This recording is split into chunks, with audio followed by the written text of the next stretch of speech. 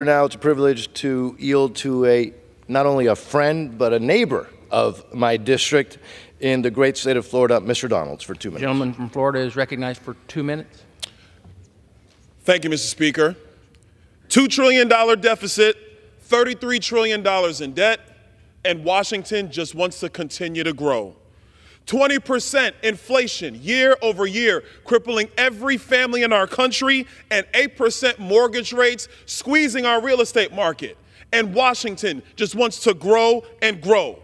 Our cities are overrun with migrants because of the reckless policies of the President of the United States, and fentanyl is killing 85,000 Americans year over year.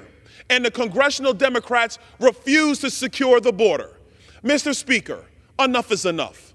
This bill does one very important thing, really two very important things. Number one, it returns our government back to pre-COVID spending levels of 2019. COVID-19 is over. Why can't our government live within its means? Our people have to live within their means. Our government should as well. I remember when there was a baby formula shortage and mothers couldn't get food for their infants. Joe Biden was nowhere. Congressional Democrats were nowhere. All they said was spend more money while the problems persisted. When they're building shelters and parks in New York City to house migrants, congressional Democrats say there's no issue at the border, even though everybody sees the problems that exist. This is the time to secure the border of our nation and to cut wasteless spending in our government. If we're going to have a society and a government worthy of the people that we serve, Washington has to do something that Washington never seems to want to do, America: restrain itself.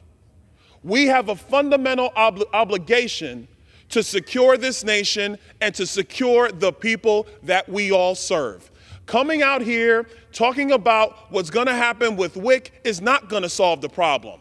Talking about the fiscal health of this nation is going to solve the problem.